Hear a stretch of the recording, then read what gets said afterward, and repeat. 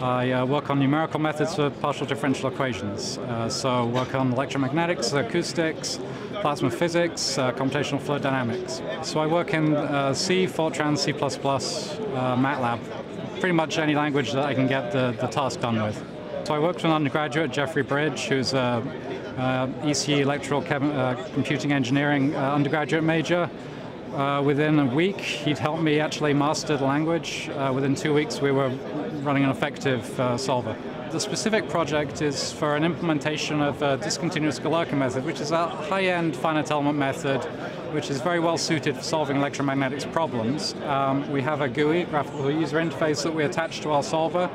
We're solving the field equations for electromagnetics. In this case, we've just got a simple example, which is a waveguide. We're injecting some electromagnetic fields into the waveguide, and we push the waves through essentially a wave splitter.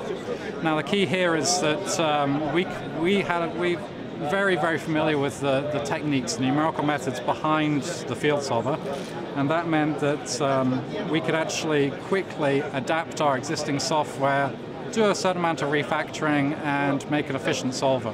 Now we use a finite element method, so we fill this thing with tets. So tetrahedral elements, there's quite a few thousand here. And then the specific discontinuous Galerkin method, we actually put a lot of data points in each tet. And that makes it very easy to make this thing work effectively on the CUDA platform.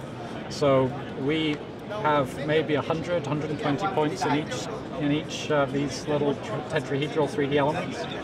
And each of those points is, we create a dedicated thread that takes care of updating the electric and magnetic vector fields at those points. So that works really well because the block of threads works tightly coupled in each element, where all the data points are really tightly coupled. And then we do an update. Each thread updates the field value. So you have a vector for this way pointing for electric field, this way for magnetic field. They'll be updated, and then we move on. So we keep marching in time, we keep updating them. So this is a completely different way of programming in terms of the granularity of, if you just think of a regular CPU code of MPI, you would never have an MPI process updating a single data point.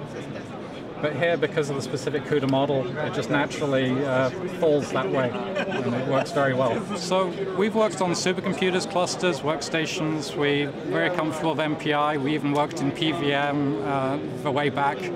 I've been teaching parallel computing for a long time. I've taught computer programming in C, C++, so I'm very comfortable with traditional distributed computing, and it was a little bit of a change to go to the CUDA platform, but it didn't take very long. We ran into some issues and decided to build our own little mini workstations with 2 cards. And it was fun.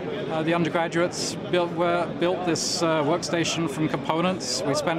His task was give him a couple of $1,000, build this thing, and get it working, and then get the code working, and it just worked. We're really interested in seeing if we can bring different types of physics onto the cards.